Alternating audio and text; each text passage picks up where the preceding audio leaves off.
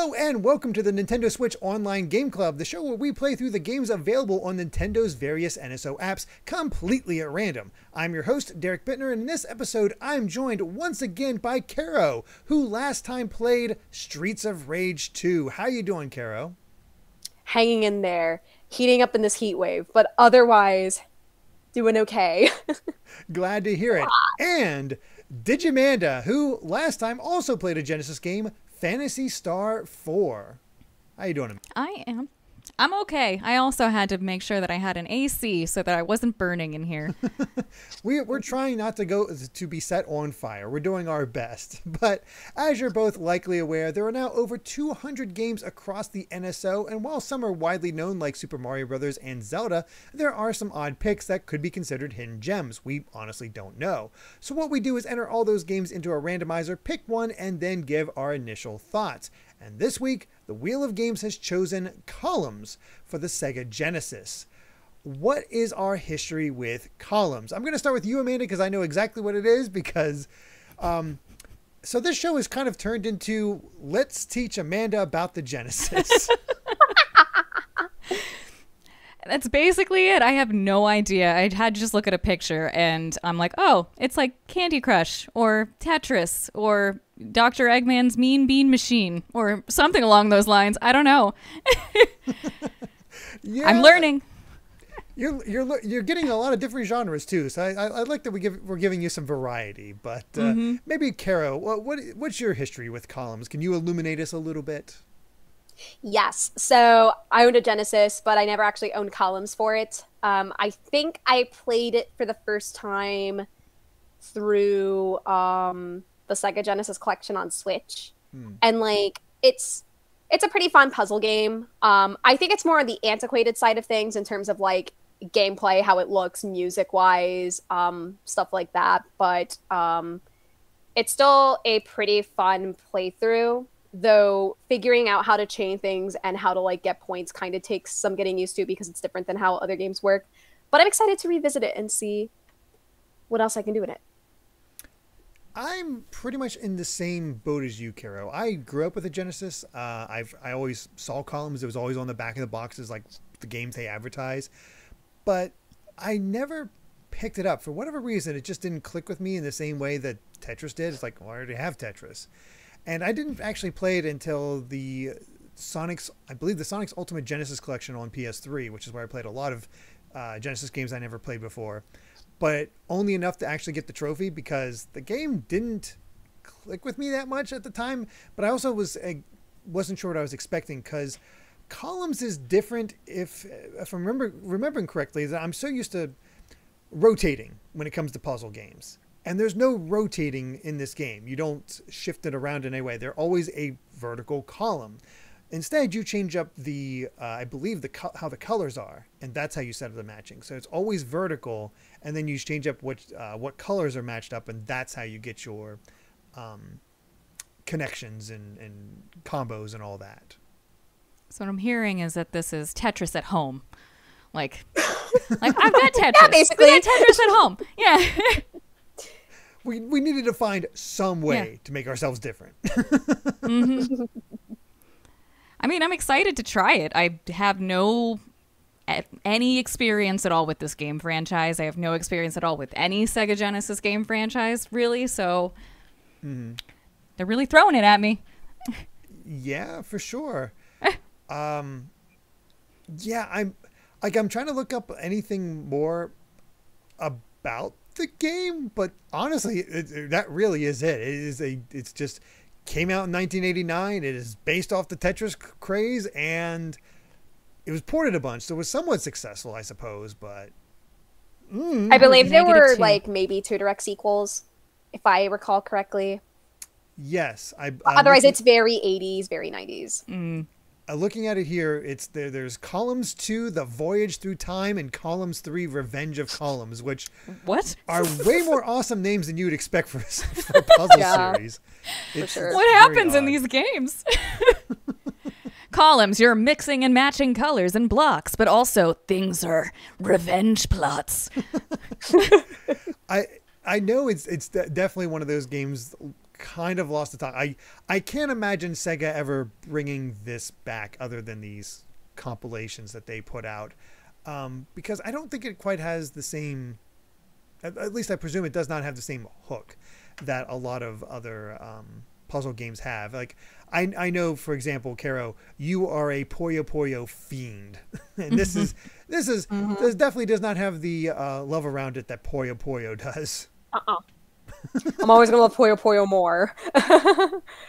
But you can kind of see, like, I don't know, the foundation for what they were trying to do and what puzzle games would eventually be on the Genesis and what Sega would do with that. For sure.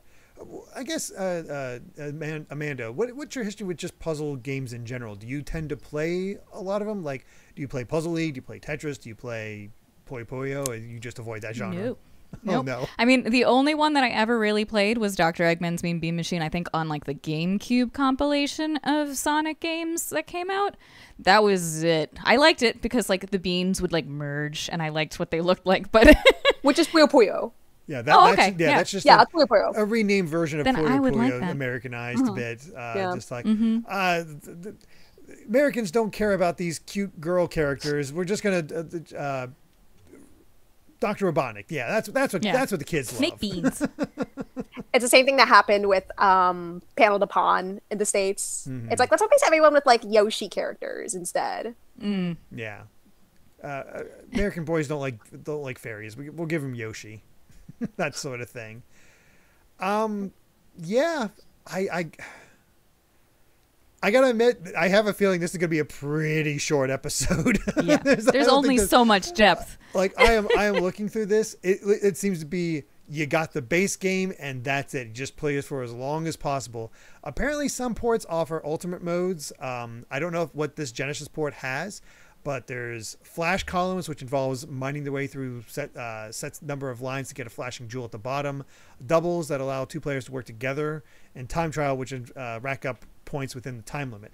I don't know if Genesis has those extra modes, but apparently they're in some of them, because this thing's been ported to tons of PCs, the Master System, the Game Gear, the Sega CD, Game Boy Color, just everything. And I mean, there's only so much flashing gemstones that we can really talk about. For sure. So, yeah.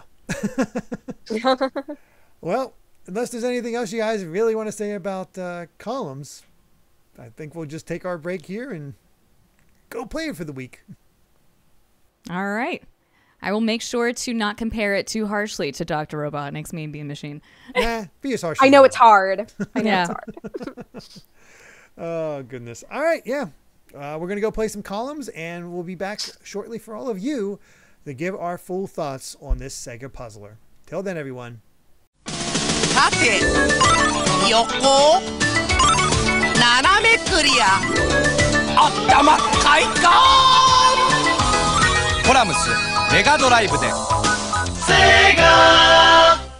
And we're back after a week of playing columns for the Sega Genesis. It's a puzzle game. What do we think of this puzzle game? Amanda, as the newly burgeoning Sega Genesis just expert, what did you think of columns? Oh, I'm honored by that title. I have like little notes that I take when I do this, but I usually have more than one page. This is just a one-pager, but I wrote that it's a rather simple Tetris clone, kind of rudimentary, kind of boring. It's got pretty graphics. The gemstones are nice. That was about it, though. Caro, I can get more into other stuff, but how do you feel about it? It exists in its own plane of sparkly, beautiful gemness inside of a Genesis. It's nice to look at. It is filled with columns. Spoiler alert for anyone who hasn't played this game. There are lots of columns in this game. I like color matching. I'm an emerald gemstone person. I was born in May. Oh, Caro, There were no I'm so aquamarines sorry. for me. You just have, like, you could just hear the struggle in your voice. Yeah. I'm not a ring or a gem person, but if you are that kind of person, you can enjoy this game too. There you go. Yeah, this is probably one of the more basic puzzle games I've ever played. Because, you know, I'm not like a puzzle fanatic, but I understand the appeal of Dr. Mario, Panel de Pon, Puyo Puyo, Tetris, you know, even to a slight degree, Yoshi, which I have played on this show before. I feel like Yoshi offers at least a little bit more strategy.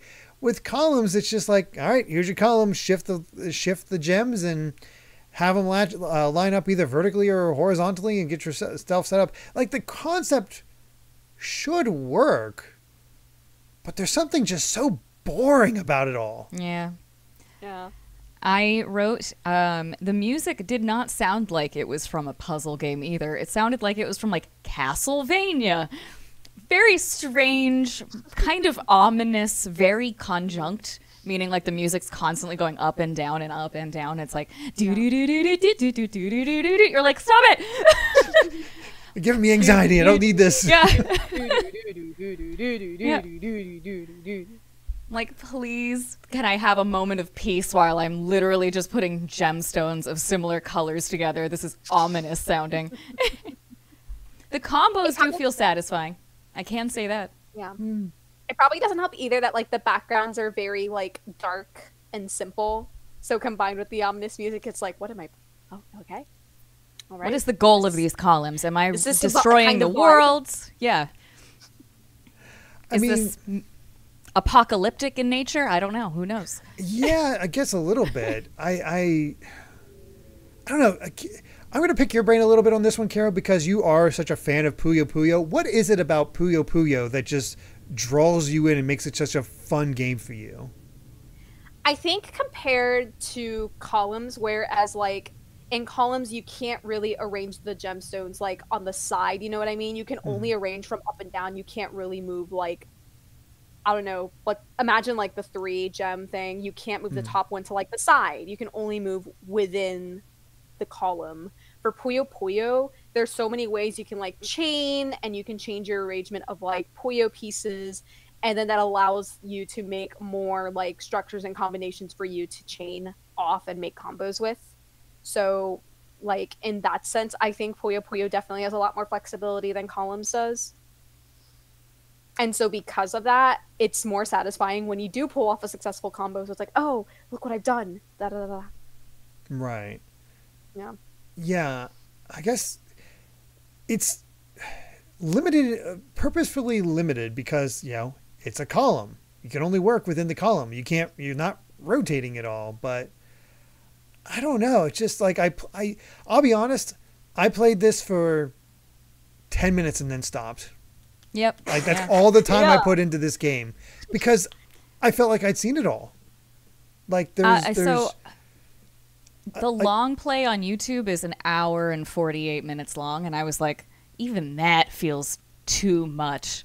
But that's to the end of the game. Somehow somebody can get to the end of the game, which I presume ends with it just going, ta-da, we ran out of levels. it literally, from what I see in the Wikipedia, it's literally you reached the max amount of points.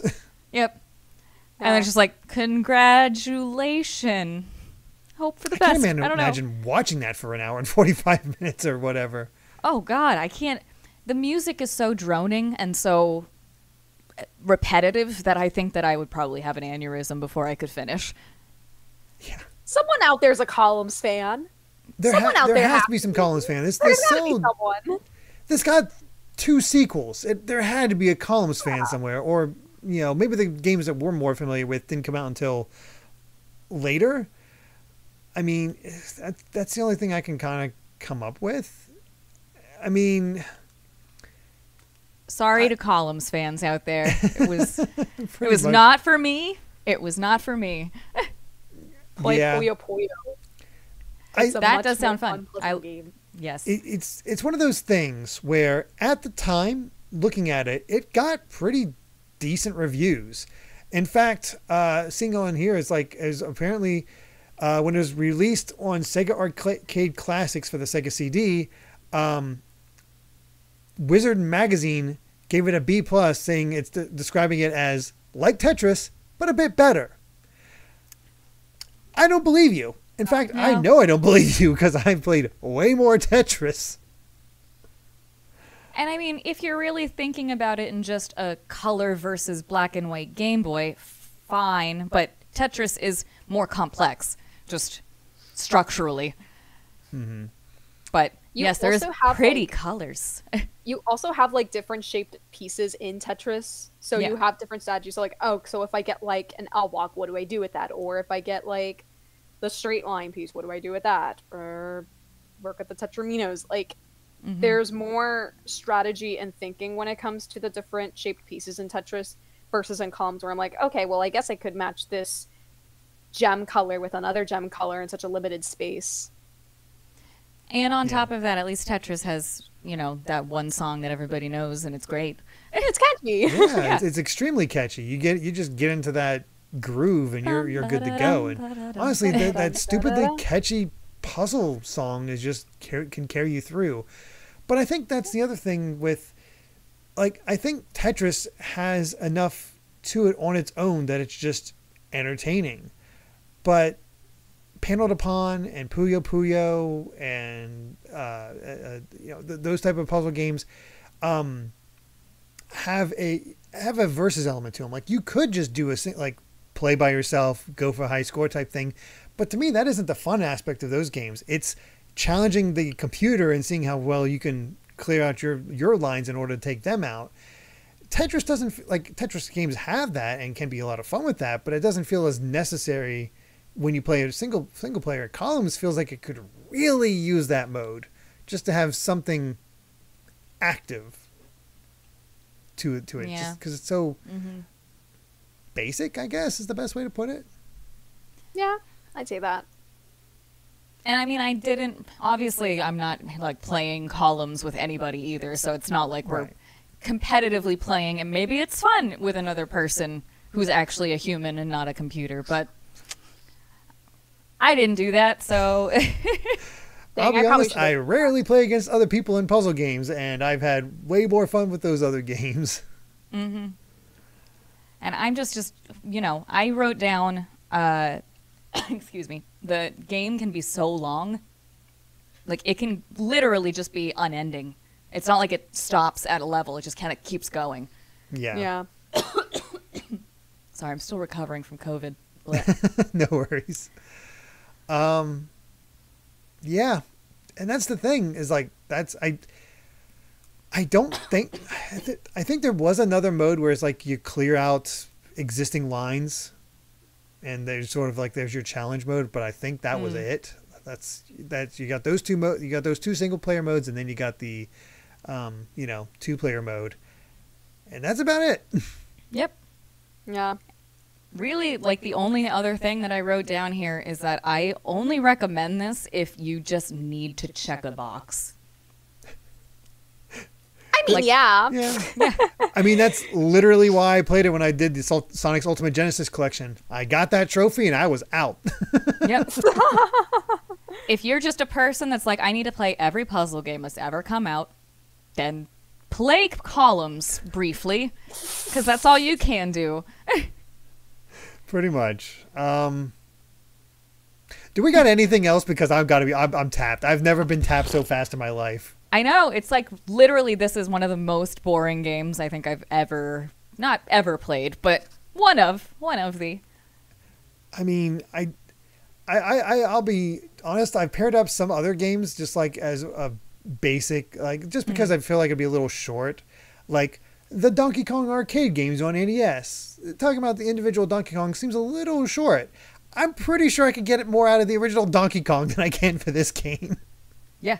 Yeah. You can be like, there's architectural designs, and at least there's characters.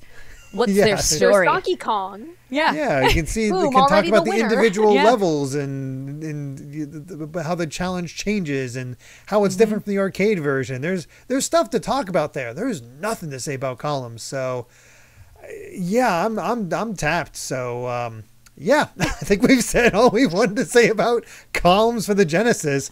Sorry for the short episode, but what's our final verdict? Would you recommend it as an NESO or tell people to stay away with an NO no?